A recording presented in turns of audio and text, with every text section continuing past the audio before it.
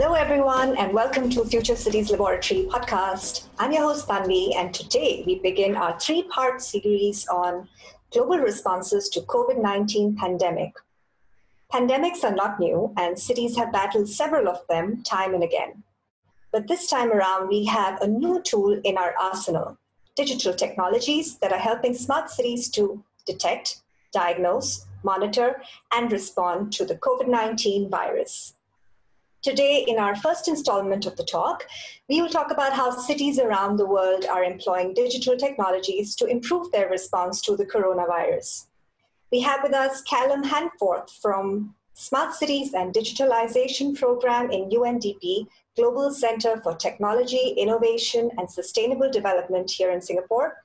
And we will discuss how technology can facilitate COVID-19 response and recovery. Has it been effective and has it been replicable? Welcome, Calum. Great to have you here today.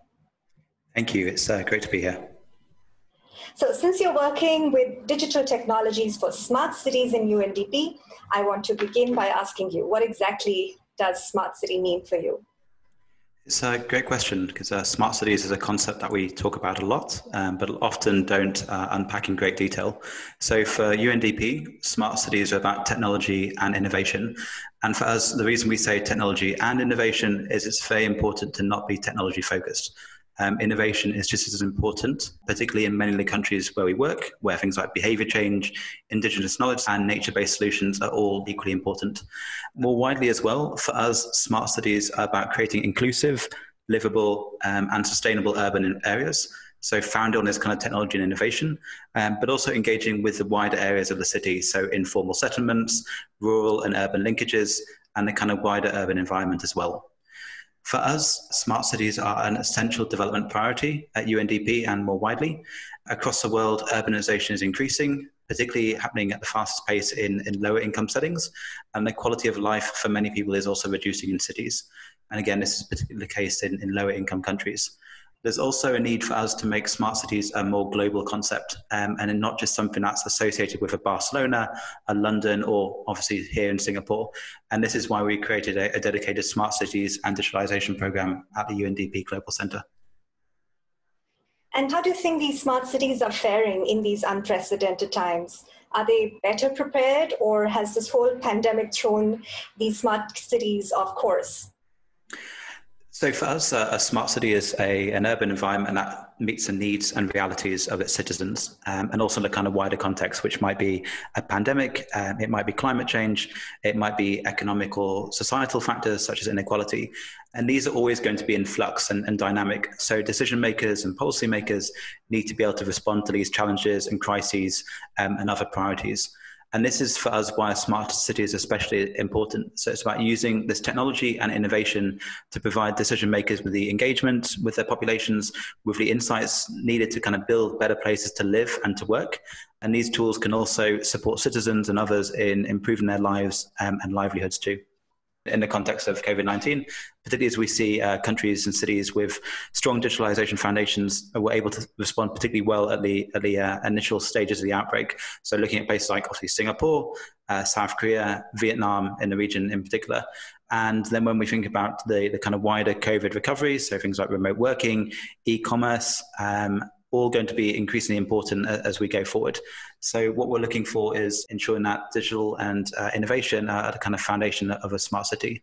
And then more widely, particularly at times of crisis, particularly where more marginalized groups of people can be disproportionately affected, we need to ensure that smart cities are a truly inclusive concept. So no one should be left behind by the potential afforded by these concepts or by technology and innovation. And we need to really make sure that smart cities work for everyone. So you talk about these technological innovations and how they've been instrumental in preparing a response. I was curious about specific technological implementations, if you have any examples. Yeah, so as we've just mentioned, digital has been a really key element of response and recovery in the context of COVID. So digital has kind of driven an effective public health response in many countries, but it's also shaped and accelerated a kind of unprecedented shift in how we live and how we work, and also how we've enjoyed ourselves. but also it's driven other essential elements of the response. So in a number of countries in which we're working across Sub-Saharan Africa and Asia Pacific, tools such as chatbots have been developed to obviously allow people to connect and engage with government in an era of lockdown and closed public services. We're also seeing wider acceleration of innovation. So our country office in Nepal has been deploying very basic robots designed with the kind of local maker community there to support nurses and doctors and other healthcare workers in engaging with patients. More widely as well, we're also working with a number of partners, such as mobile network operators and the wider private sector, to understand more about how people are changing their behavior. And this is going to let us design better urban environments through using mobile network data and other initiatives to understand how COVID-19 has shaped and shifted people's lives and livelihoods. More widely as well, at the Global Centre, we've been collating a series of open source tools.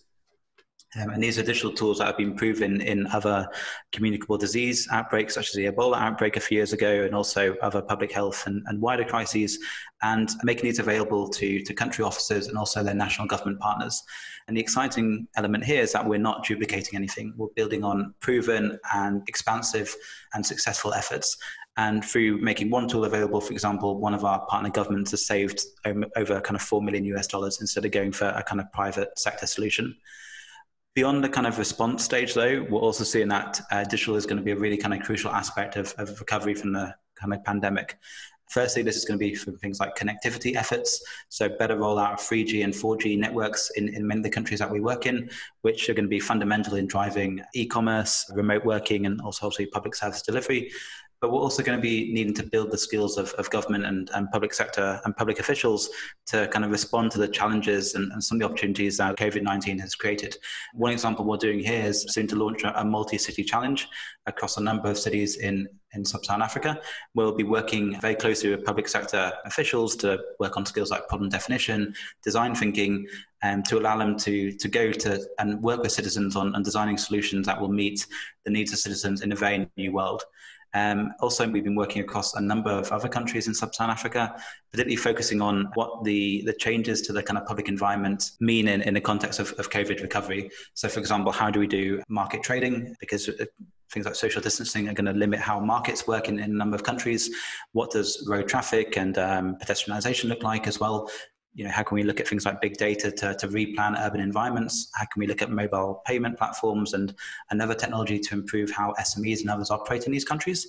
And then also, again, from the Global Centre, we've been working with a number of technology partners such as Google, AWS, ARM and NVIDIA, about 15 or so partners globally now, to run what we call an open source hardware challenge, where we've been calling on a global open source community of makers and innovators. And it's truly global. We're seeing submissions from Seattle, from Poland, from Nigeria, from Singapore, to actually identify and develop promising hardware solutions that can be applied in a low resource environment. And a lot of these are really exciting for two reasons. The first is obviously they provide tools and resources in a context where supply chains may not be functioning or may not be functioning as well as they could be. So providing a kind of immediate response in particularly difficult settings. But secondly, they catalyze a kind of local innovation ecosystems as well. So provide opportunities for entrepreneurs and other partners in those countries and economies to then drive COVID recovery as well. So really exciting about we're building products and services that people, because they're open source, can then make their own and become entrepreneurs and others and respond to obviously the significant economic challenge that COVID-19 has had in many locations. Yeah, it seems like there's a whole diverse range of implementations that you talked about, and they seem like great initiatives on their own, but I wonder if they can simply be transplanted to another location. And I'll give you an example. In FCL, we've been engaging directly with the city of Makassar in Indonesia, and we're helping them analyze their COVID-19 data using Earthscape, which is a data visualization platform we developed here. And we use this to maintain a live database of cases, and then we analyze changes in accessibility so that we can identify vulnerable areas in the city.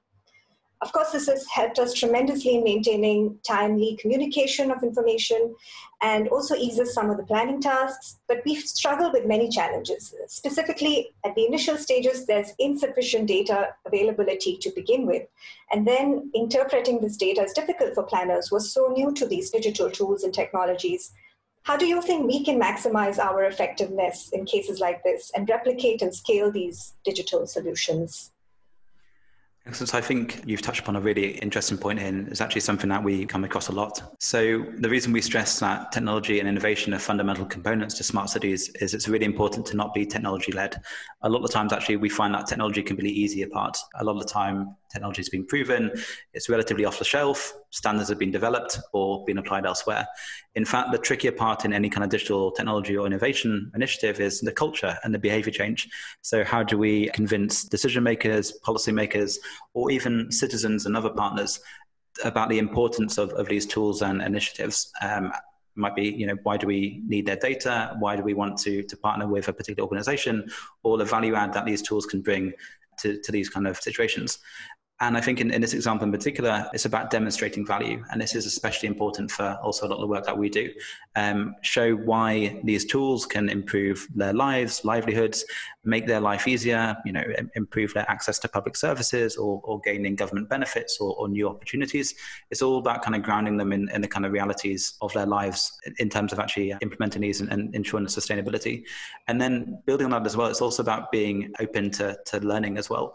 A lot of the time, particularly in international development, we are quite reluctant to share stories of successes and even more reluctant to share stories of our kind of failures or challenges. But I think in these kind of contexts, it's especially important to be learning from each other so we can replicate how things work, particularly so we don't keep making the same mistakes. And again, digital is a great opportunity here because it's a channel that the barriers to entry are much lower, allows more people to jump in, and things like open source as well allows people to build solutions very easily. But if we're not sharing learning and we're not testing or learning from what we're doing, then we're going to be making the same mistakes each time. So we need to establish strong cultural foundations, learning, open data sharing, in order for these solutions to be effective. And in some cases, I feel like maybe these solutions can even be counterproductive without these foundations. And I'm talking about the fears of privacy intrusion and cyber attacks in this case.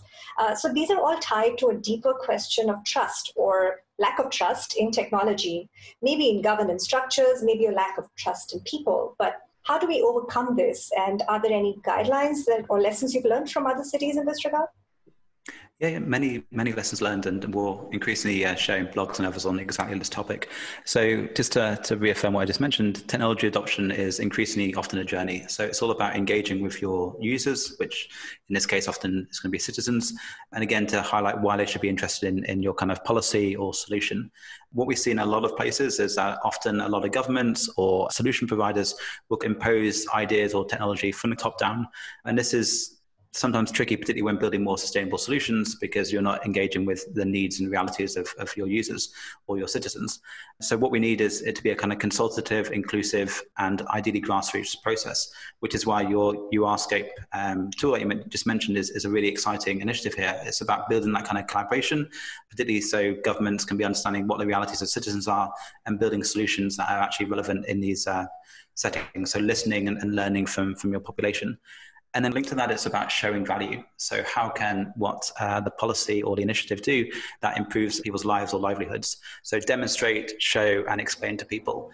What we use a lot as case studies or examples from elsewhere, but increasingly as well, the importance of piloting and scaling, testing, learning, and adapting. So don't go straight to a finished solution when a lot of these problems like cybersecurity and others are going to be catastrophic at scale. Learn at a smaller scale, figure out what works and what doesn't, and then build up from there as well. Again, that kind of journey is really, really important. And we've got a lot of tools on our website that we're building around that. Finally, though, I think in the context of cybersecurity and other issues like this, and particularly data usage, accountability is absolutely crucial and really non-negotiable. So governments need to be held accountable for their successes and their failures, as do partners like technology companies and others. And there also needs to be oversight, technical, legal, and wider sense as well on how technology is being used or misused. And this includes increasingly skills, knowledge, and awareness of citizens as well. So they have a digital literacy to protect themselves, but also to hold governments to account. And a lot of the time, that digital divide is often forgotten about in the accountability conversation, but it's a really, really important component. Finally, I always like to end with a question on the future. In what ways do you think a research program like ours, FCL, can support future pandemic mitigation issues, and what aspects should we be looking out for? It's a really, really tricky question. So I think just to pick up my last point just then, it's all about that inclusion aspect, the digital divide and the kind of wider importance of leaving no one behind. So what we've seen with COVID-19, it's been a truly global challenge, and very, very few communities have been left unaffected or in the same way that they were before. So identifying kind of future challenges like COVID-19, we'll need to basically be engaging with all populations so we can see other issues coming and to understand how to solve them. And that requires being adaptable and responsive and also resilient and able to change our ways of living and working. And that's why digital foundations are going to be really essential here, but also smart cities more broadly, how we're using technology and innovation to inform decision-making, to bring solutions that are sustainable and to broadly improve people's lives in that kind of urban environment as well. Thanks, Calum. This was very, very informative for me. Hope you enjoyed this discussion. Very much so. Thank you. All right, coming up next time, the second part of the series on governance and policy responses to COVID-19 pandemic. Bye-bye.